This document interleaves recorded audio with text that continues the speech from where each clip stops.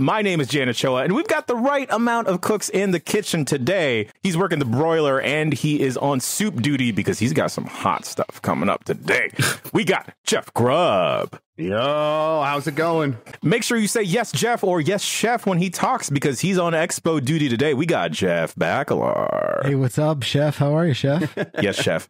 Jeff, have you gone back now on your stance on chefs? Because you were kind of anti-chef for a while. I knew this was coming. I knew you'd fucking line me up. Time to pay the piper, Bacalar. I still think it's bullshit.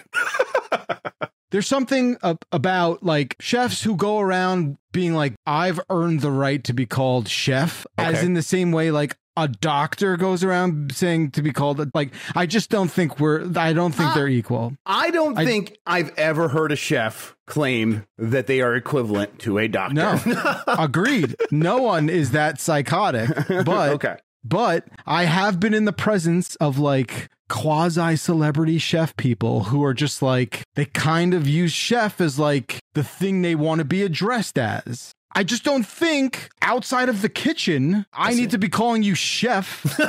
Like, but I also think it's weird even when a doctor does that. Please call me doctor. No, I grew up with you, Tim.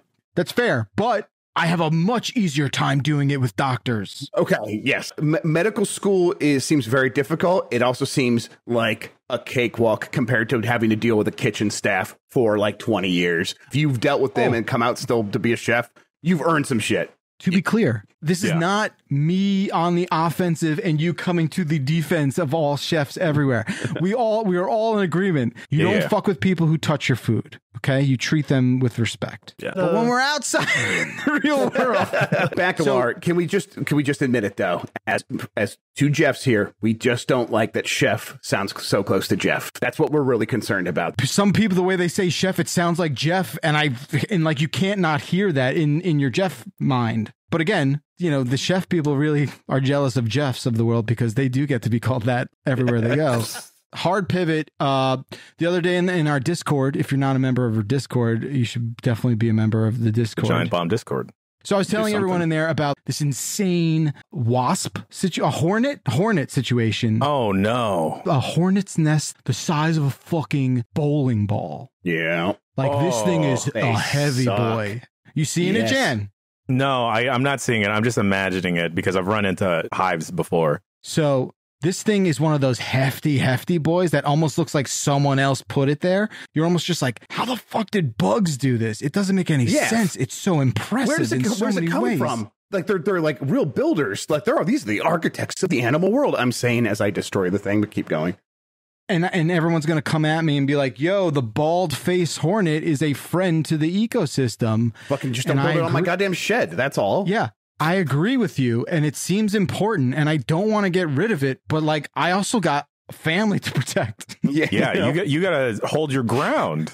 So my neighbor last night, he texted me, he goes, I'm going out there. I'm going to do it. I'm like, what are you doing? Don't do that. So he sprays it for like 30 seconds. He runs back in the house. I go out this morning. They've rebuilt. Yes. They've just like, they've persevered. No. They're fine. They're like, now we're mad. Now I was like, all you do is make 4,000 hornets upset with the people who live next door. So I don't know what to do. So here's what I did with mine. I discovered them because I was mowing. I come up behind the shed. I'm like looking down. I'm listening to a podcast. I'm in my happy little place.